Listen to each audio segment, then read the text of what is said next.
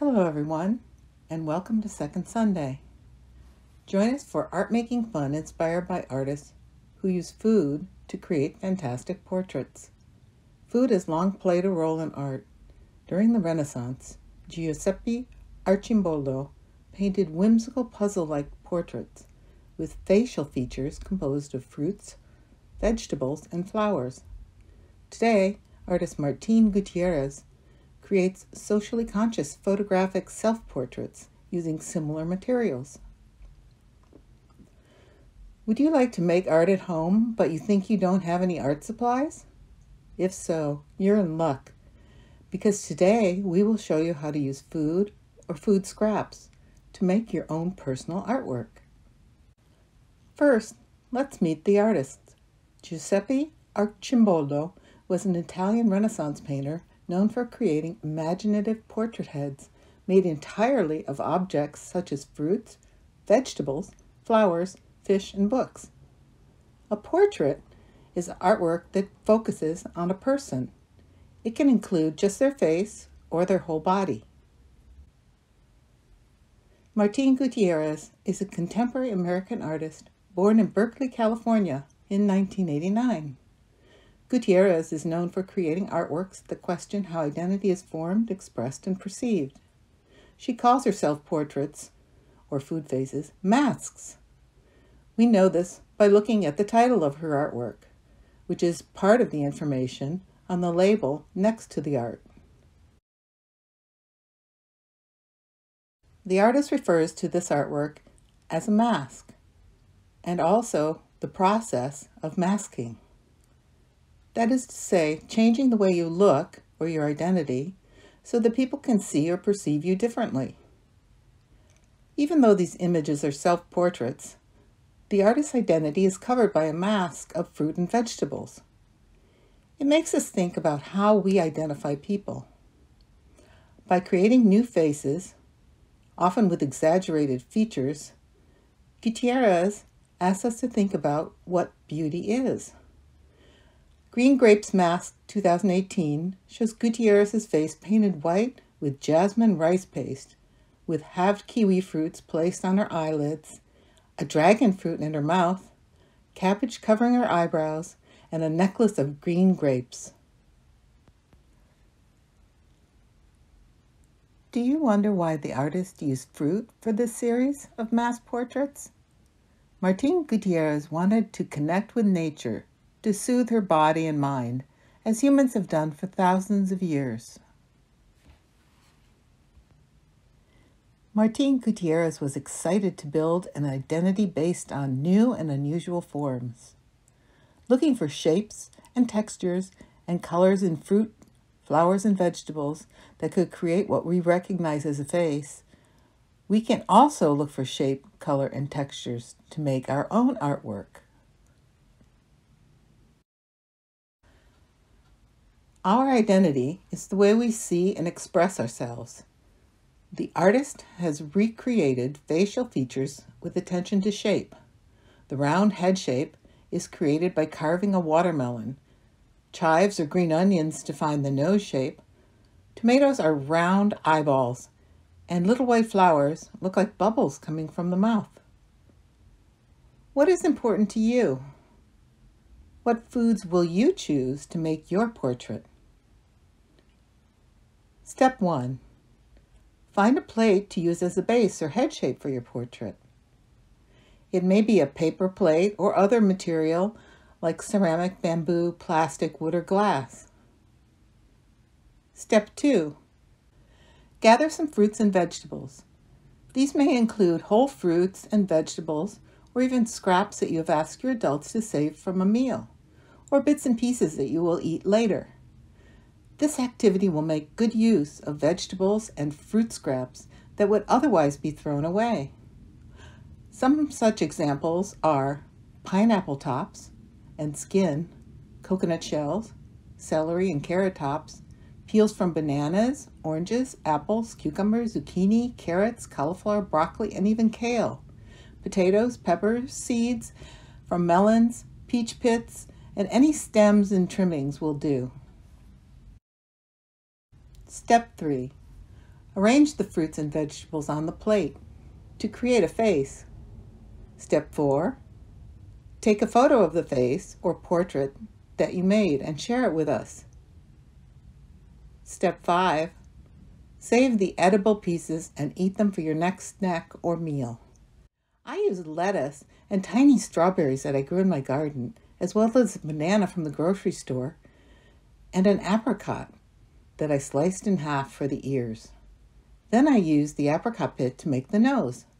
This is a happy face. It shows how I feel inside when I make art.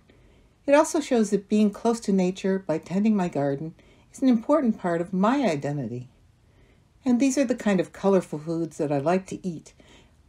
I also gratefully acknowledge all the workers who grow and pick most of the food we eat. Here are 2 faces I made showing different expressions. I think they look like 2 people from the same family. You may choose to make faces that look like a real person, a portrait or self-portrait, or perhaps you are inspired to make a mask-like face. Our next artist is known for making surprising organic portraits, and we will learn how complex forms can be created using simple objects. Now let's look at the art of Arcimboldo. He made this still life painting of a bowl with vegetables. This type of artwork is called a still life. A still life features natural objects such as fruits, flowers, and vegetables that are arranged with human-made objects of contrasting texture, like glassware, ceramics, and metal. Surprise! This is the painting we just looked at, but it has been reversed or turned upside down. Arcimboldo's composite portraits demonstrate his ability to not only show nature and human beings at the same time, but also to illustrate how closely related they are. Let's compare them. On the left, I see a painting of a brown ceramic bowl filled with an assortment of vegetables. It's a still life, with vegetables, carrots, peppers, lettuce, zucchini, squash, garlic, or onion, and turnips. When the painting is turned upside down, it becomes a portrait of a man with a face made out of vegetables. Did you notice that the title of this painting is The Vegetable Gardener?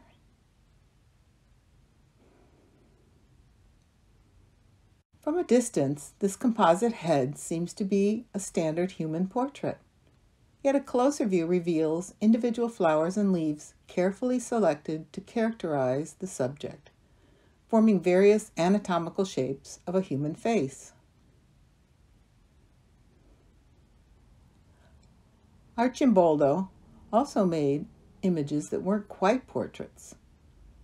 The paintings that he created of the 4 seasons were not representations of specific people, but personifications of the seasons. Summer is a luxuriant display of fruit, vegetables, nuts, and grains. We can see it as a guide to what foods would have then been locally available during this time. The artist also included rare varieties imported from the Western Hemisphere, such as corn, which was not grown in Europe until 1525. If you look closely, you will find some visual puns. For example, the ear is represented by an ear of corn. Because all flowers do not bloom at the same time of year, Arcimboldo must have prepared studies of the individual species when each one blossomed, and then put them together in a painting. In this imaginative portrait, Vertumnus, the ancient god of the seasons and vegetation, is identified by multiple fruits, vegetables, and flowers that come together to create a portrait. Arcimboldo's choice of fruits, vegetables, and flowers also referenced power and wealth. During the Renaissance, collections of plants and animals and goods from far away were status symbols for rich Europeans. A friend of the artist, a poet named Comenini, wrote poems that explained the portrait's meaning to help people understand the beauty of nature that Arcimboldo's portraits express. One of the best parts about making art is sharing it with others and seeing how your art inspires their ideas. Now let's see what our museum educators have made. Hi everyone, and welcome to Second Sunday. I was lucky this month because for my food face, both my mom and my dad wanted to help out. It's a big rule in my family to not play with food, so this project felt a little weird. So we decided to just cook with whatever we ended up using. I waited for a day when my mom would be cooking with a lot of veggies, and then my dad and I got to making. We first started by cutting up our materials. For you, I recommend having your parent or guardian do this part. Knives are sharp and dangerous. Also, make sure you wash your hands before handling any food so that you don't spread germs. The ingredients we had were bell peppers, jalapenos, carrots, onions, garlic, bok choy, basil, cashews, and rice noodles. We decided to use everything except the noodles because they were a little too rigid in their shape. It was so interesting getting to work with fresh vegetables. When I cook, I'm usually rushing because I'm hungry. Because of that, I usually don't think that much about how my food looks or the shapes that they come in. I'm more focused on what they taste like and how long they take to cook. So to slow down and use them as an art material made me see ingredients in a new way. I realized that food isn't just beautiful because it tastes good. It's really just beautiful. It was also so fun working with my dad. We decided to try and make each other out of food. For me, that meant paying attention to his mustache and eyebrows, and for him, that meant finding a way to show that I had glasses and hair. I liked that we both decided to use bell peppers for our noses too, because it kind of made it seem like the two food faces were related, just like my dad and me. We were having so much fun that we even decided to make a third face together. We tried to make that one seem sad. The project also made me feel closer to my mom. Food has always been a big deal in my family. No matter how hard things were, my mom always made sure that we had a full fridge and nutritious meals. Her philosophy has always been that we need food to survive, so we might as well enjoy it. But to me, food is one of the many ways that she shows her love for us. Cooking is intensive and time-consuming. It's definitely not my favorite thing to do. But my mom cooks these amazing dinners almost every day. She even makes 2 different dishes, one with meat and one without because my little sister is vegan. Food is also one of the few ways that I get to learn about my mom. She immigrated here from Guyana, South America when she was just 11 years old. She tried hard to assimilate because she was still figuring herself out and she didn't want to get picked on. That meant she forced herself to use an American accent, to not use the British spellings of words, and to use different idioms. And this meant my sisters and I grew up without knowing much of Guyana's history and culture. But she was always open when it came to food. We always ate all of her favorites: West Indian curry, chow mein, metaji, pine tarts, butter flaps, bakes and saltfish. And because she shared them with us, these foods became our favorites too and stood as a connection to my mom's home country.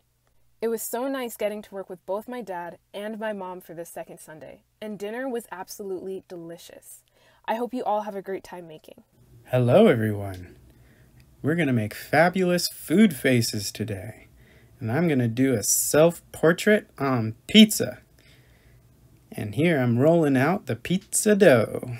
You can find a recipe for pizza dough online if you want. But I'm going to use tomato sauce for my pizza sauce. And I'm tracing out and marking out the shape of my face from the sketch I have. And then I'm going to bring in the vegetables. Here comes the bell pepper and tomatoes, green onions, carrot, and some basil. There it is. And I'm going to slice off the outside of the carrot. It's a little dirty. But then I'm going to slice more slices and use that for my face and particularly my hair. And here I'm putting cheese on so you can see my face a little better. The red sauce probably isn't the best contrast for orange carrot hair. But here I'm using green for my hair. So that would be the basil for my eyebrows and the green onion for my beard and some more highlights on my hair. Oh, and I got salami for my cheeks, because I got meaty cheeks. And a bell pepper for my nose. Oh, and what's that? Tomatoes for eyes and a tomato for the mouth. And I'm trying to figure out what vegetables work well for my face and what shapes they should be. I see some triangles, some circles, not so much squares. Oh, and add more basil in the hair, it looks like. Yep. We're making progress. And if it looks a little squished, what's nice about the pizza dough is you can stretch it out. There it is. And I'm probably turning on the oven, waiting for it to warm up. And now I'm sliding it on the paddle and I'm putting it in the oven. What's it gonna look like? Who knows? Hopefully it turns out all right. Let's see. Oh, there it is. Oh no, the basil shrank. But that's okay. It still is tasty. Good luck making your own.